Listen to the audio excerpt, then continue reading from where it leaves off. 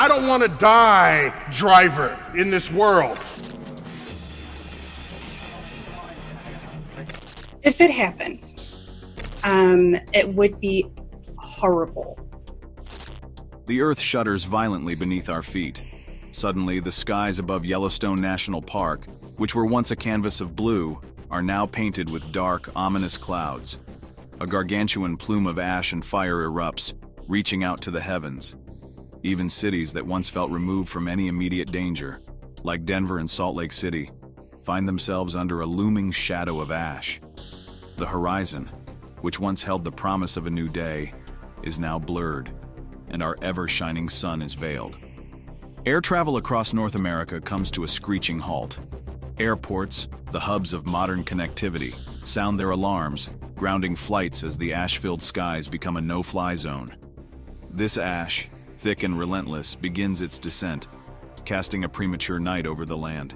It covers streets, homes, entire cities in a suffocating gray layer. The sheer weight of this ash is so immense that buildings, our feats of engineering, strain under it. Some even collapse. Within Yellowstone, a place of natural beauty and wonder, the landscape undergoes a hellish transformation. Molten rock courses through the land, obliterating everything in its wake. The symphony of wildlife, once a hallmark of this region, is now drowned by the eruption's deafening roar. But the ramifications of this eruption aren't just confined to the American continent. News channels globally broadcast this geological catastrophe, and experts predict a volcanic winter. As sulfur-laden clouds spread, a cold descends upon the earth, a stark reminder of nature's power. People worldwide, glued to their screens, watch in a mix of horror and disbelief. The eruption of Yellowstone isn't just a geological event, it's a defining moment for Earth and its inhabitants. This may sound like a scene from a disaster movie, but it could actually happen in real life. Yellowstone National Park is home to one of the largest and most active volcanic systems in the world, capable of producing cataclysmic eruptions that could affect millions of people and change the climate of the planet. In this video, we will explore the history, the science, and the potential future of the Yellowstone supervolcano, and find out what experts say about this looming threat. Yellowstone National Park is located in the northwest corner of Wyoming, USA, and extends into parts of Montana and Idaho. It covers an area of about 3,500 square miles, making it larger than some U.S. states. It is famous for its diverse natural features, such as geysers, hot springs, waterfalls, canyons, lakes, rivers, forests, and mountains. It is also home to hundreds of species of animals, including bears, wolves, bison, elk, moose, and eagles. But beneath this beautiful landscape lies a hidden danger, a massive magma chamber that fuels the park's geothermal activity and holds the potential for explosive volcanic eruptions. This magma chamber is part of a larger volcanic system that spans across the eastern part of Idaho and forms what is known as the Yellowstone hotspot. In the vast expanse of our planet's geology, there exists a phenomenon that challenges our typical understanding of where and how volcanoes form, the hotspot. Unlike the majority of Earth's volcanoes, which arise from the boundaries of shifting tectonic plates, hotspots are born from regions where molten rock, or magma, surges upwards from deep within the Earth's mantle. These hotspots remain relatively stationary, enduring for millions of years, even as the tectonic plates above them shift and slide. Among the tapestry of hotspots on Earth, the Yellowstone stands as a testament to nature's raw power and the intricate dance of geology. This hotspot has been active for an awe-inspiring 16 million years. Its legacy? Some of the most colossal volcanic eruptions known to science. These eruptions, occurring over vast stretches of time, have carved out immense depressions we recognize as calderas.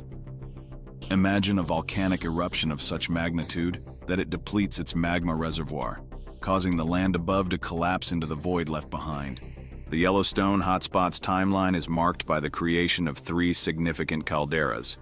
The Island Park caldera emerged 2.1 million years ago, followed by the Henry's Fork caldera 1.3 million years ago.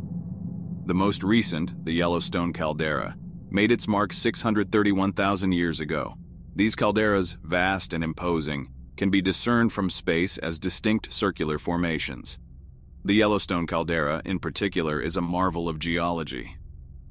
Spanning an area of about 30 by 45 miles, it's a dominant feature of the park. Its formation was a result of an eruption that released approximately 240 cubic miles of material into the atmosphere. This wasn't just a localized event. Its repercussions were felt globally. The eruption influenced the Earth's climate for years and deposited a layer of ash that can still be traced across North America today. Picture this: a vast expanse of land, teeming with life, harboring a force so immense that it's earned the title of the Yellowstone supervolcano. This isn't just any ordinary volcano. It's one that can unleash super eruptions. Now you might wonder, what sets a supervolcano apart from its peers? The answer lies in the Volcanic Explosivity Index, VEI. The term supervolcano isn't just a dramatic moniker, it's a scientific classification. A supervolcano is distinguished by its ability to produce an eruption of magnitude 8 on the Volcanic Explosivity Index. This means it has the power to spew forth over 240 cubic miles of material. Such cataclysmic events are so rare that they've only graced our planet a handful of times throughout its vast history. And when they do occur, they leave an indelible mark, affecting life and climate on a scale that's hard to fathom. The Volcanic Explosivity Index is akin to a Richter scale for volcanoes, gauging the size and ferocity of eruptions. It spans from 0 to 8, with each step marking a tenfold increase in intensity, save for the jump between 0 and 2. To grasp the sheer power of a supervolcano, consider Mount St. Helens, which typically registers a VE8 of 3 or 4. Now juxtapose that with the cataclysmic eruption of Tambora in Indonesia in 1815, which reached a VEI of 7. The scale of devastation is almost beyond comprehension. While our planet is dotted with several supervolcanoes, many have long since fallen silent. But Yellowstone is an exception. It's not just active, it's pulsating with life. Over the past 2.1 million years, this behemoth has erupted thrice, each time reshaping the landscape with a vast caldera. These depressions are the scars left behind when the ground collapses post-eruption. The Huckleberry Ridge eruption, 2.1 million years ago, birthed a caldera spanning 50 by 40 miles. The Mesa Falls eruption, 1.3 million years ago, left behind a 10 by 14 miles caldera. And the Lava Creek eruption, a mere 630,000 years ago, sculpted the 34 by 50 miles caldera we marvel at today when we visit Yellowstone National Park. Now, the question on everyone's mind: will Yellowstone erupt again? If so, when? And what might the aftermath look like? To unravel these mysteries, we must journey beneath the Earth's crust to the very heart of the magma system that fuels Yellowstone. Magma, birthed in the fiery depths of Earth's mantle or crust, varies in its composition. Depending on its origins and the rocks it mingles with, we categorize it as basaltic, ancidic, or rhyolitic. Each type boasts a unique blend of elements. Silica, in particular, plays a pivotal role, influencing the magma's viscosity and gas content. Basaltic magma, with its low silica content, flows freely and is less explosive. Andesitic magma strikes a balance, being more viscous and explosive. Rhyolitic magma, rich in silica, is incredibly thick and volatile. Yellowstone's magma is predominantly rhyolitic. This means it's not just viscous, but also laden with gases like water vapor, carbon dioxide, and sulfur dioxide. These gases are the catalysts for volcanic eruptions. As magma ascends, pressure drops, causing these gases to expand into bubbles, propelling the magma outwards. But the viscosity of rhyolitic magma makes it challenging for these gases to escape, building immense pressure within the magma chamber. When this pressure surpasses the resilience of the surrounding rocks, a monumental eruption ensues. The birth of Yellowstone's rhyolitic magma is a tale of tectonic dance. Positioned on the edge of the North American plate, Yellowstone is in constant motion, gliding westward over a stationary hotspot deep within the mantle. This hotspot, a region where scorching plumes of mantle material ascend, crafts volcanoes on the Earth's surface. As the tectonic plate drifts over this hotspot, a lineage of volcanoes emerges, reminiscent of the formation of the Hawaiian Islands over eons. While the Hawaiian Islands paint a vivid picture of paradise with their basaltic lava, sculpted from the melting of oceanic crust over a hot spot, Yellowstone tells a different tale. Here, the story is penned in rhyolitic lava, a byproduct of the continental crust melting over a similar hotspot. But what sets the continental crust apart? It's thicker, richer in composition, boasting higher levels of silica, and significantly less iron and magnesium compared to its oceanic counterpart. When this continental crust, with its unique composition, melts over a hotspot, it births rhyolitic magma. But nature, in its infinite wisdom and patience, doesn't allow this magma to erupt immediately. Due to its viscous nature, akin to thick honey, it doesn't flow effortlessly through the crust. Instead, it bides its time, gathering in vast magma chambers beneath the Earth's surface. Here, in these subterranean cauldrons, the magma undergoes a series of fascinating transformations, each amplifying its explosive potential. Let's delve into these processes. 1. Partial melting. The surrounding rocks, which share a similar felsic composition, begin to melt. This adds even more silica to the already silica-rich magma, enhancing its viscosity. 2. Crystal settling.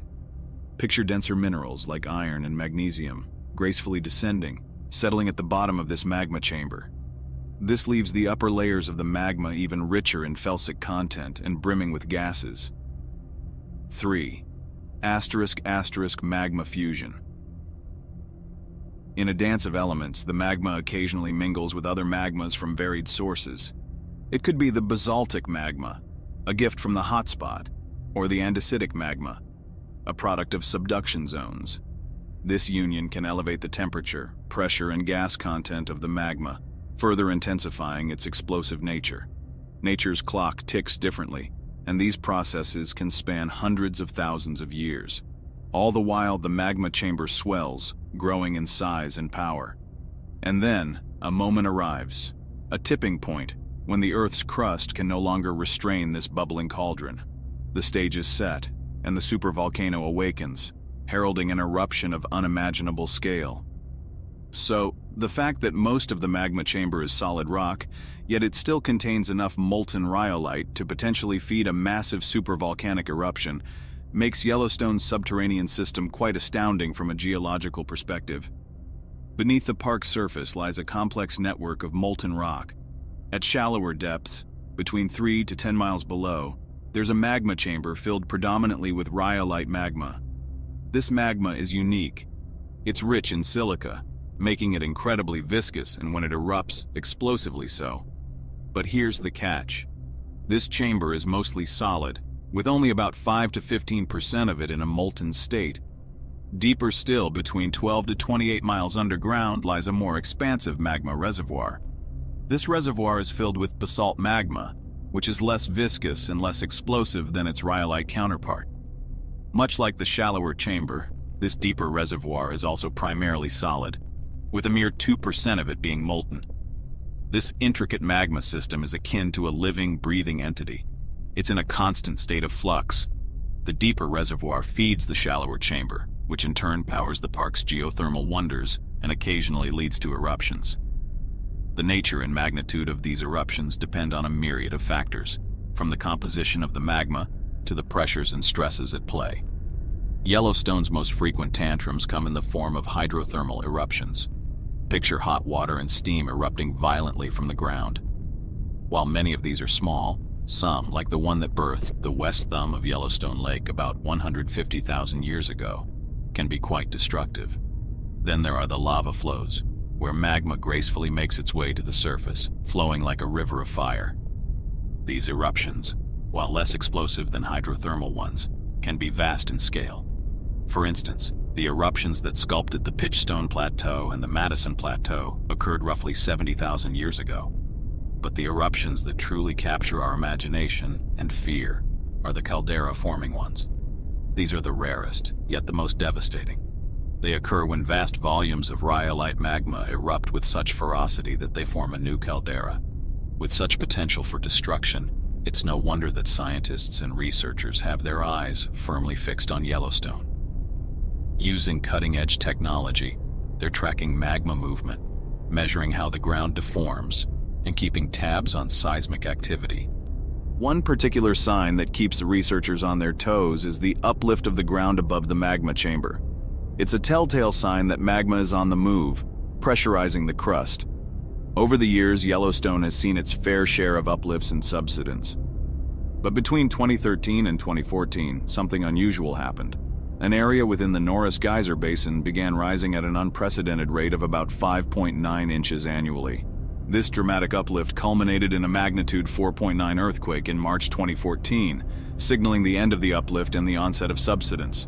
So, what was behind this extraordinary event? Recent studies, particularly one from the U.S. Geological Survey in 2020, suggest that this ground deformation was likely due to magma intruding deep beneath the Norris Geyser Basin between 1996 and 2001. This magma, over the years, rose to shallower depths, possibly coming within a few hundred yards of the surface by 2014. Laden with volatile gases like water vapor and carbon dioxide, the pressure within the reservoir surged, causing the ground to bulge. The 2014 earthquake might have been nature's way of releasing some of these pent-up gases, allowing the land to settle once more. Have you ever stood at the edge of a vast expanse and felt the pulse of the earth beneath your feet? That's the sensation one might get when pondering the mysteries of the Norris Geyser Basin in Yellowstone. Since 2018, this area has been a hotbed of geological intrigue. The Steamboat Geyser, a natural wonder and the world's tallest active geyser, has been particularly restless. Its eruptions, once predictable, have become more frequent, even setting a new record in 2019 with an astounding 48 eruptions in a single year. But what's behind this sudden surge in activity? Researchers believe that the accumulation of magma just beneath the surface might be the culprit. This magma, while not immediately dangerous, has the potential to cause hydrothermal explosions.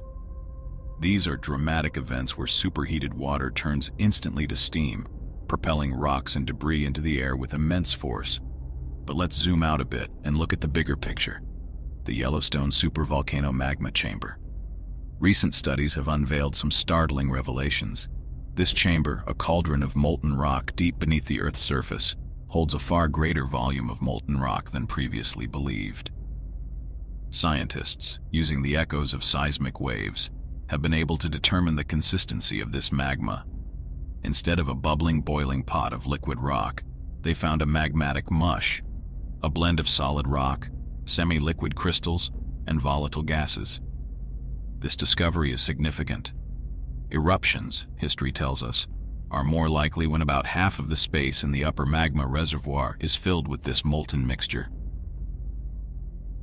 The magma system beneath Yellowstone is vast, with two main chambers. The deeper one is enormous, dwarfing the shallower chamber by about 4.5 times. While the deeper chamber is relatively stable with about 2% melt, the upper chamber is where things get interesting. A study from 2022 estimated its melt content to be between 16% and 20%. However, Sin-Mei Wu and her team have brought a new perspective to the table. Using advanced seismic wave data, they've determined that the upper chamber actually consists of around 28% melt. This is a significant increase from the previous estimate. But before alarm bells start ringing, Wu offers a note of reassurance. Even with this higher percentage, it's not enough to signal an imminent eruption. As she puts it, Yellowstone will not have an imminent eruption. This groundbreaking understanding of magma reservoirs has implications far beyond Yellowstone. It offers a blueprint that could be applied globally, helping scientists assess eruption risks in other volcanic regions. Michael Poland, a leading figure at the Yellowstone Volcano Observatory, has praised the methodology used in this study. He likens the magma at Yellowstone to a thick lentil soup, emphasizing that it's not purely molten, but contains a significant amount of solid material.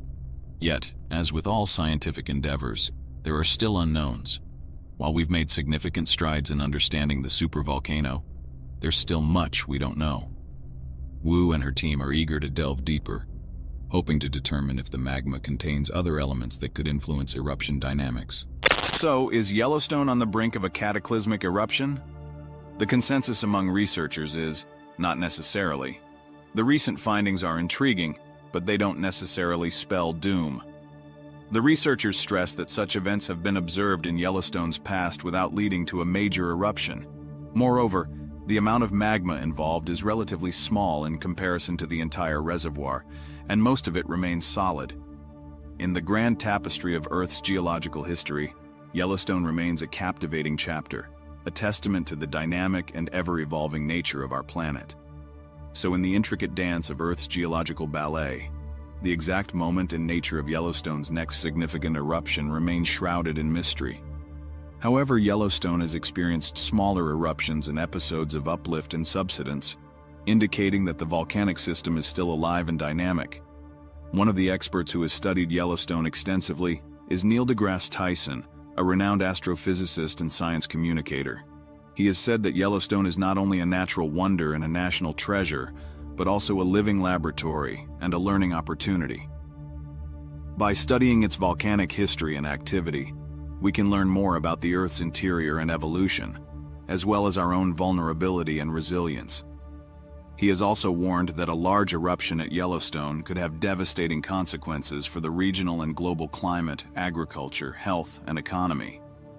Therefore, he said, it is important to be prepared and informed, and to support scientific research and monitoring efforts at Yellowstone. So let's start with the most likely scenario. A small eruption. A small eruption would not be a caldera-forming event, but rather a lava flow or a hydrothermal explosion. A lava flow is when magma reaches the surface and flows out of a vent or a fissure. A hydrothermal explosion is when hot water or steam builds up pressure underground and bursts out violently. Both types of eruptions are relatively common at Yellowstone and have occurred several times in the past few thousand years. A small eruption would cause local damage to the park's infrastructure and ecosystem. It could destroy roads, bridges, power lines, or water supplies. It could also harm or kill plants and animals in the affected area, depending on the direction and intensity of the wind. It could also spread ash over nearby towns or cities, reducing visibility and air quality. However, a small eruption would not pose a major threat to life or property outside of the immediate vicinity of the park. A small eruption would also not have significant impacts on the global climate or environment. The amount of ash and gas released by a small eruption would be too low to alter the atmospheric composition or temperature significantly. The effects would be short-lived and localized. However, a small eruption could also be a precursor to a larger one. Scientists have found evidence that some of the past caldera-forming eruptions at Yellowstone were preceded by smaller eruptions that occurred within years or decades before the main event. These smaller eruptions could have triggered or accelerated the magma ascent and pressure buildup that led to the catastrophic explosion. This brings us to the second scenario, a massive supereruption. A supereruption is defined as an eruption that ejects more than 240 cubic miles of material into the atmosphere. Such an eruption would create a huge caldera in the ground, similar to or larger than the existing one at Yellowstone. It would also produce enormous amounts of ash, gas, and lava that would cover vast areas of land and affect the global climate for years. A massive supereruption would have catastrophic consequences for the local environment and population. It would obliterate everything within tens or hundreds of miles from the epicenter. It would bury large parts of North America under several yards of ash. It would release toxic gases such as sulfur dioxide, carbon dioxide, hydrogen sulfide, and fluorine that could poison humans, animals, and plants. It would also generate pyroclastic flows, fast-moving clouds of hot ash and gas, that could travel hundreds of miles from the source and incinerate everything in their path. A massive supereruption would also have severe impacts on the global climate and environment. The ash cloud from such an eruption would rise high into the stratosphere and spread around the world, blocking sunlight and reducing temperatures. This could cause a volcanic winter that could last for several years, affecting crop growth and food security. The sulfur dioxide from the eruption would also react with water vapor in the atmosphere and form sulfuric acid droplets that could reflect more sunlight and cool the planet further.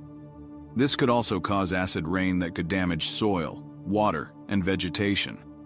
The carbon dioxide from the eruption would also contribute to the greenhouse effect and global warming, potentially offsetting or enhancing the cooling effects of the ash and sulfur. Another of the experts who has warned about the potential impacts of a massive super eruption at Yellowstone is Michio Kaku, a famous physicist and science popularizer. He has said that a super eruption at Yellowstone would be a global catastrophe that would destroy the United States as we know it. He has also said that there would be little warning time or escape options for such an event, and that all you can do is run. Imagine for a moment standing on the precipice of an erupting volcano. The ground trembles beneath your feet, the sky darkens, and a question looms large. Where can one possibly seek refuge from such a cataclysmic event? The unsettling truth as it stands today is that there isn't much ground to cover. The U.S. Geological Survey, the guardians of our geological knowledge, suggest that the odds of witnessing a colossal caldera-forming eruption at Yellowstone in the foreseeable future are minuscule. The more plausible narrative sees Yellowstone humming with its usual symphony of minor tremors, ground shifts, and geothermal wonders, all without spelling doom for its visitors or nearby inhabitants. Yet, in the realm of science, complacency is a luxury we can't afford. Even the whisper of an eruption at Yellowstone demands our attention. A seemingly minor eruption could ripple through the local ecosystem, leaving scars on both the environment and human-made structures. It's a clarion call for vigilance, for staying informed and heeding the guidance of those who monitor these geological giants. Visualize the aftermath of such an eruption. A towering ash cloud, ascending to kiss the stratosphere, casting its shadow across continents, dimming the sun's warmth. This could plunge our world into a chilling volcanic winter, potentially spanning years, casting uncertainty over our agricultural yields and food supplies. The eruption's sulfur dioxide, in its dance with atmospheric water vapor, would birth droplets of sulfuric acid, further dimming our skies and possibly unleashing acid rains, threatening our soils, water bodies, and plant life. And amidst this cooling, the carbon dioxide released could play its part in the global warming narrative, either amplifying or counteracting the chilling effects of ash and sulfur. But the ash, that seemingly innocuous gray powder, might be one of our gravest concerns. Comprising minuscule shards of rock, minerals, and volcanic glass, these particles are abrasive and non-soluble.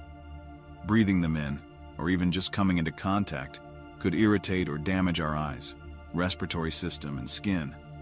Our water and food sources aren't safe either, with potential contamination from toxic substances or harmful microorganisms. And in our interconnected world, ash could disrupt communication and transportation, wreaking havoc on our modern lifelines.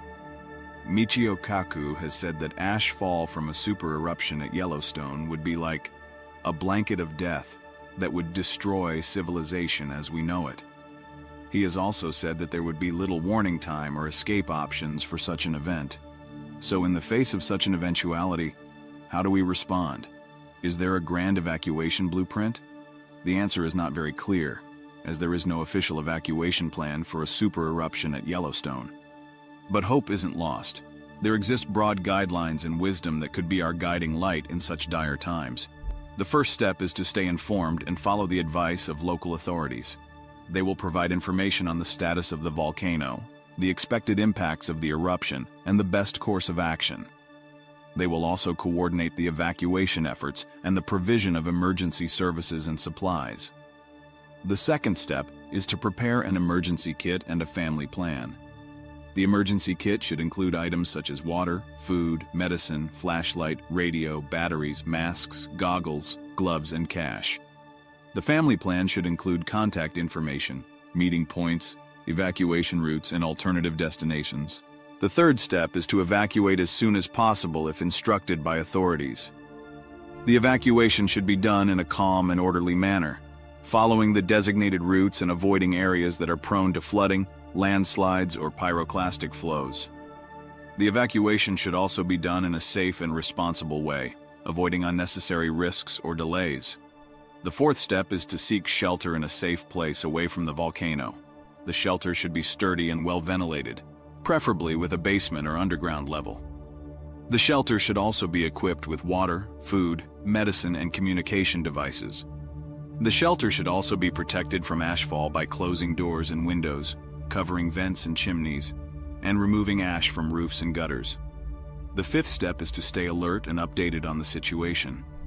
The situation could change rapidly and unpredictably, requiring further actions or adjustments.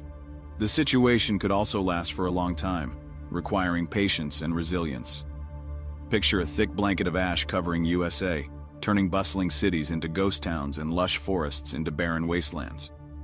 The question that might be gnawing at your mind is, in the face of such a cataclysm, is there any sanctuary within the US? Could any shelter possibly shield us from this volcanic wrath? The reality, my friends, is a tad unsettling. A super eruption at Yellowstone would unleash consequences so profound that they'd be challenging to sidestep or even mitigate.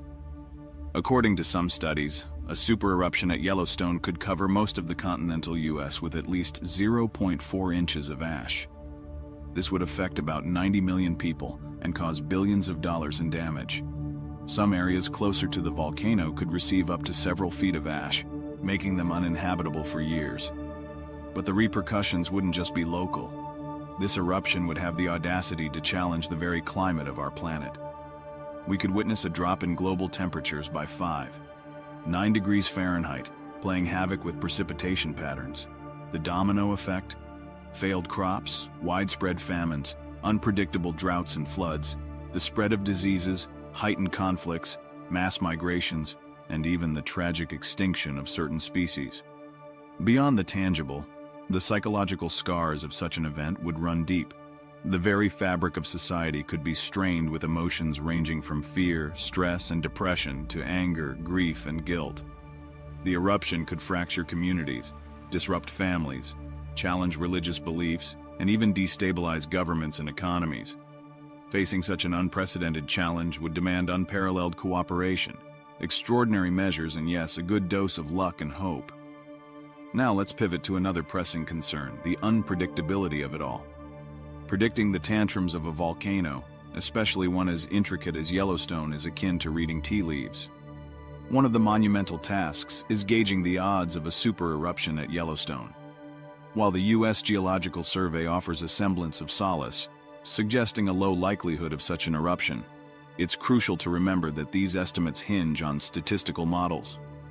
These models peer into the volcano's past to predict its future, but they often overlook the myriad uncertainties and complexities governing volcanic tantrums. Factors like tectonic shifts, climate variations, or even human interventions aren't always accounted for. So, while these probabilities offer valuable insights, they aren't gospel truth. They shouldn't lull us into complacency or stoke undue panic. Instead, they should serve as tools to enlighten both the public and policymakers about the myriad scenarios Yellowstone's fury could unleash. But here's a twist in our tale. What if instead of erupting, Yellowstone simply fades away? This segues us into another conundrum, the enigma of a volcano's life cycle. A volcano earns the label extinct when it's been dormant for eons, showing no signs of future tantrums. Dormant volcanoes are those silent for long stretches but still harboring the potential to awaken. And then there are the active ones, either recently erupted or showing signs of an imminent outburst. So, what if Yellowstone, in its geological timeline, simply decides to retire? It's a thought worth pondering. Currently, Yellowstone wears the badge of an active volcano. Why? Well, over the past few million years, it's thrown quite a few tantrums. And even today, it whispers tales of its might through the geysers and hot springs that dot its landscape. Yet, in the vast corridors of scientific discourse, a theory has emerged, suggesting that Yellowstone might be singing its swan song. It's been a staggering 631,000 years since this behemoth last had a major outburst. Could it be that its once fiery heart is now cooling, turning from molten rage to solid rock? This hypothesis hinges on the idea that the fiery rivers of magma, flowing from the Earth's mantle to its crust, are ebbing. The once vibrant volcanic system might be running out of steam, quite literally. One of the scientists who has proposed this idea is Michio Kaku. He has said that Yellowstone might be a dying giant that has exhausted its fuel and run out of steam. He has also said that Yellowstone might have one last hurrah before it goes extinct, but that this is unlikely to happen anytime soon. However, as with all scientific debates, there's another side to this coin. However, other scientists have challenged this idea, arguing that Yellowstone still has enough heat and magma to erupt again, and that there is no evidence that it is dying or cooling down. They point to the fact that beneath this vast national park, a magma chamber still bubbles, periodically rejuvenated by fresh, scorching magma from the depths of the mantle. The very ground at Yellowstone radiates heat, a testament to the geothermal dynamism that lies below. Furthermore, they argue that predicting Yellowstone's eruptions by looking at past patterns is a bit like predicting the weather by looking at yesterday's clouds. The intervals between its eruptions have been erratic, spanning anywhere from tens of thousands to hundreds of thousands of years. So in their view, Yellowstone remains an enigma, capable of springing a surprise at any moment, or perhaps choosing eternal slumber. The riddle of whether Yellowstone will once again roar to life or gently fade into geological history is, at present, unsolvable. It's a puzzle with pieces scattered across time, space, and the very depths of our planet. But let's not forget, Yellowstone isn't Earth's only volcanic marvel. Over the past century, numerous volcanoes have erupted, reshaping landscapes and altering lives.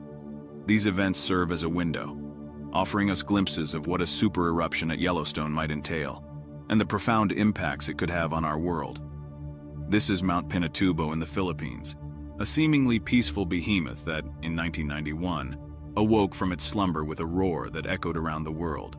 So, Mount Pinatubo's eruption on June 15, 1991, was nothing short of monumental. It was one of the 20th century's most powerful displays of nature's fury, ranking a 6 on the Volcanic Explosivity Index. We've talked about this before, but I'll remind you just in case. It gauges the intensity of eruptions, considering factors like the volume of material spewed, the height of the eruption column, and its duration. To put it in perspective, a VEI of 6 means the eruption spewed out an astonishing volume of over 2.4 cubic miles of material, with the eruption column piercing the sky at over 16 miles and the event lasting more than a day. The months leading up to this cataclysmic event were marked by telltale signs: tremors beneath the earth, the ground swelling, gases escaping, and steam explosions. These early warnings allowed scientists and local authorities to spring into action, orchestrating the evacuation of over 200,000 individuals from the danger zones. When Pinatubo finally erupted, it sent a colossal plume of ash and gas soaring up to 25 miles into the stratosphere, casting a shadow over much of Southeast Asia, disrupting flights and reducing visibility. The eruption's pyroclastic flows, which are essentially superheated avalanches of gas and ash, raced down the mountain, obliterating everything in their wake. The aftermath was heart-wrenching. Over 800 souls were lost, primarily due to the weight of ash causing structures to collapse, or the deadly lahars, which are mudflows formed when rain mixes with volcanic debris. Over 1 million people were uprooted from their homes, their lives forever altered. Infrastructure, including 2 pivotal U.S. military bases, was decimated. The region's agriculture, water sources, and power generation systems were severely impacted. But Pinatubo's influence wasn't just local. Its eruption had a ripple effect, altering global climates. The ash and gases it released dimmed the sun's rays by a staggering 20%, causing temperatures to drop globally by about 1.8 Fahrenheit for several years. The eruption's sulfur dioxide mingled with atmospheric water vapor, creating sulfuric acid droplets, which further cooled our planet and led to acid rain, damaging ecosystems. And while the carbon dioxide released might have contributed to global warming, its effects were likely overshadowed by the cooling caused by the ash and sulfur. Now let's shift our gaze to another volcanic titan, Mount Tambora. Its eruption in 1816 was so impactful that it's often referred to as the year without a summer. This year was characterized by a chilling cold, unexpected frosts, and even snow during summer months, leading to widespread crop failures and subsequent famines. This climatic anomaly even left its mark on literature, with the dreary weather serving as a backdrop for Mary Shelley's Frankenstein and John Polidori's The Vampire. Dr. Clive Oppenheimer, a renowned volcanologist from Cambridge University, has delved deep into the mysteries of Mount Tambora. He views it as a testament to the profound ways in which volcanoes can shape both our climate and our societies.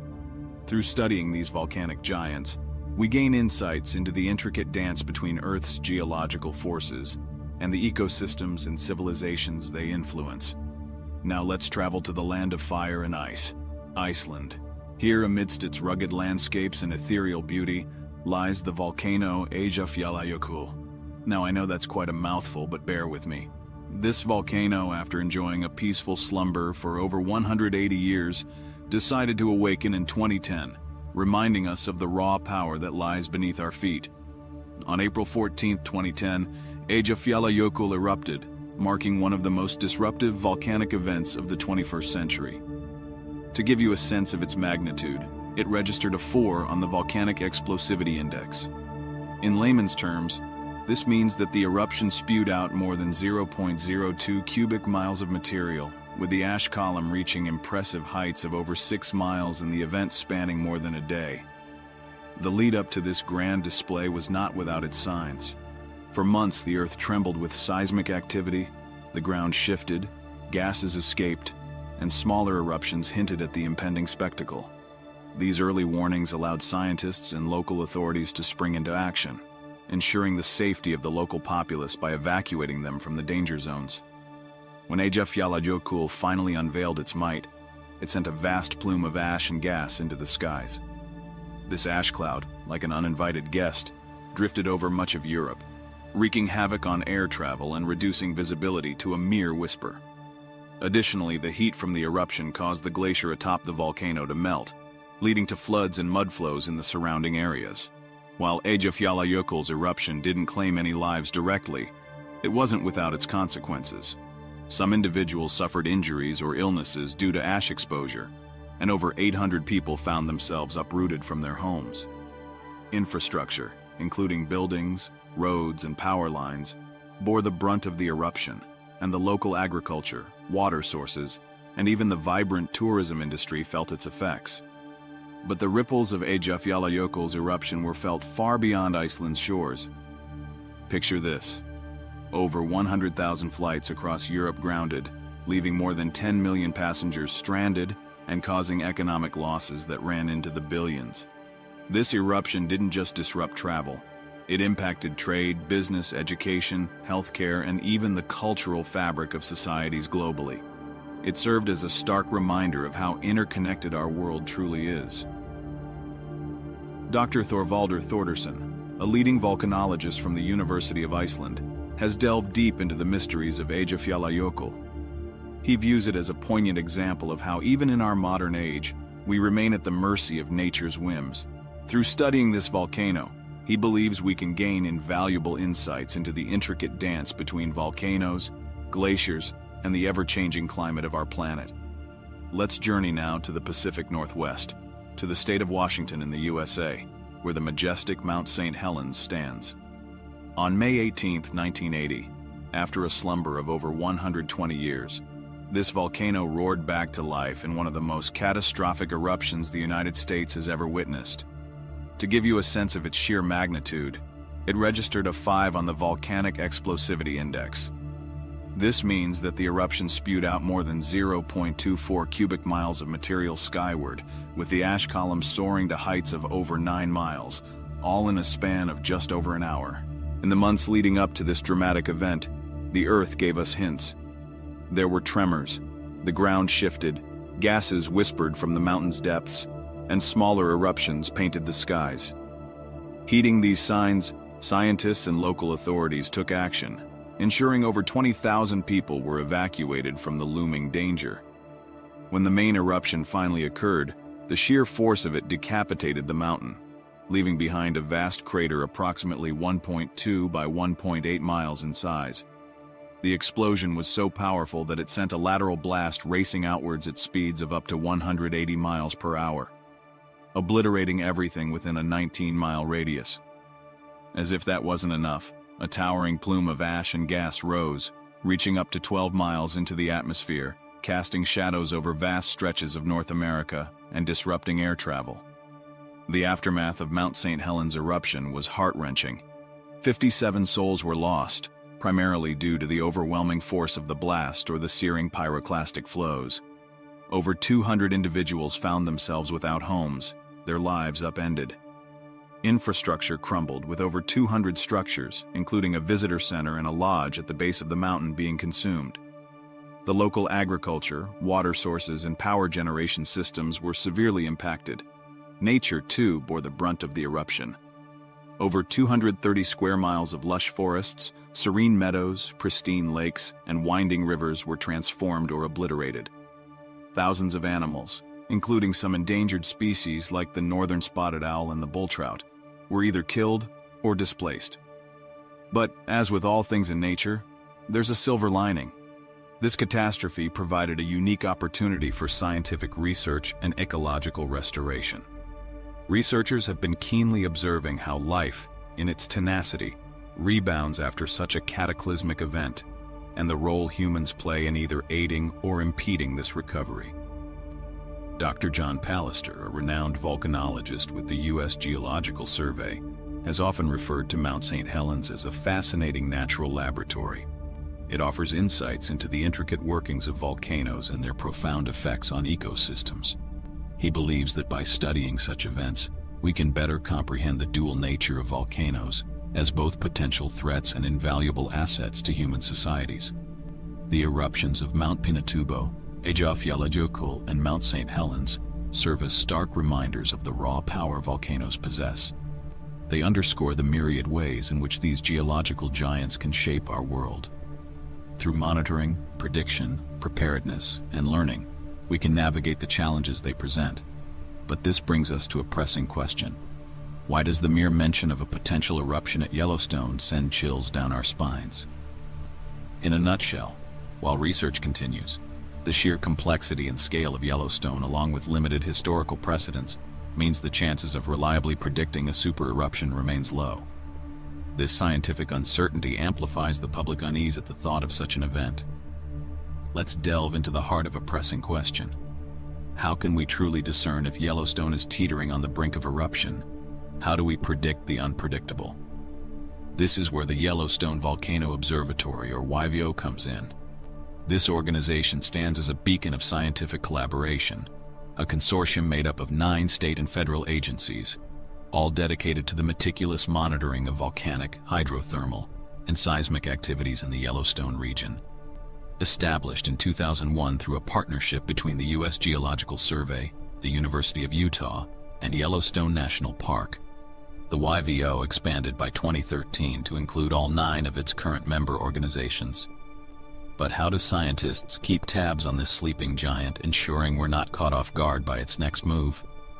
One of the primary tools in this scientific arsenal is the Global Positioning System, or GPS stations. These aren't your everyday GPS devices used in cars or phones. Instead, they're specialized instruments designed to track even the minutest movements of the Earth's crust. Spread across Yellowstone, about 40 of these stations continuously monitor the ground's shifts. By analyzing this data, scientists can glean insights into the subterranean movements of magma and other fluids, painting a clearer picture of the volcanic activity brewing beneath.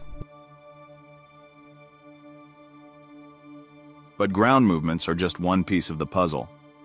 To get a more holistic view, scientists also employ strain meters and tilt meters. These devices, though lesser known than their GPS counterparts, are no less critical. They detect subtle changes in the Earth's shape and inclination, acting as early warning systems for potential volcanic activity. Currently, Yellowstone is equipped with 6 borehole strain meters and 4 borehole tilt meters, each feeding high-resolution data back to researchers. Seismometers, the guardians of seismic activity, are another crucial component. These devices, strategically placed around the park, keep a vigilant watch for earthquakes. Earthquakes can be triggered by a myriad of factors, from shifting tectonic plates to the movement of magma deep below. With around 40 seismometers in place, scientists can monitor, in real time, the heartbeat of the Earth as it rumbles and roars beneath Yellowstone. To understand the chemical dynamics at play, scientists turn to devices affectionately named spiders. These aren't your typical 8-legged creatures. but are robotic devices designed to measure the gases escaping from the Earth's depths. By analyzing the composition of these gases, researchers can infer the conditions and chemical dynamics of the magma chambers below. Currently, 4 of these spiders are deployed within Yellowstone, each acting as a sentinel, monitoring the park's gaseous emissions. Temperature, a direct indicator of volcanic activity, is also meticulously monitored. Using cutting-edge equipment like infrared cameras, thermocouples, and thermal probes, scientists can gauge the heat levels across different regions of the park, offering clues about potential upsurges in volcanic activity. Moreover, Yellowstone's unique geographical position has made it a focal point for seismic research. The U.S. Array Seismic Network, a monumental project spanning 2,000 sites across the U.S., has been invaluable. This network facilitates teleseismic tomography, a technique that uses seismic waves to create detailed images of the Earth's interior. The findings from these studies have been intriguing, to say the least. There's a broad consensus when it comes to larger geological structures, spanning several tens of miles. However, as we delve deeper, especially beyond the 125 miles mark and up to 620 miles, the clarity diminishes. The repeatability of the data, its consistency, starts to wane.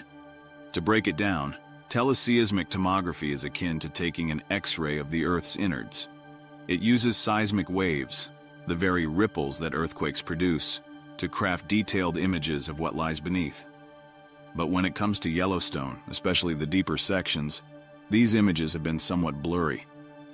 The scientific community has grappled with inconsistencies, leading to debates and discussions. There's no unanimous agreement on the exact shape, location, continuity, or even the depth extent of the seismic wave speed anomalies right beneath Yellowstone. It's like trying to decipher a puzzle where some pieces don't quite fit. In essence, while we've made leaps and bounds in our understanding of Yellowstone, the depths beneath it remain enigmatic. So what's the current assessment from the YVO? They report no signs of imminent volcanic activity at Yellowstone. The magma chamber beneath the park's caldera is active, but not to the point of causing an eruption. The YVO also emphasizes that the chances of a Yellowstone eruption in our lifetimes are extremely low. Even if an eruption were to occur, it wouldn't be an apocalyptic event. However, some media sources and conspiracy theorists argue that Yellowstone is on the brink of eruption.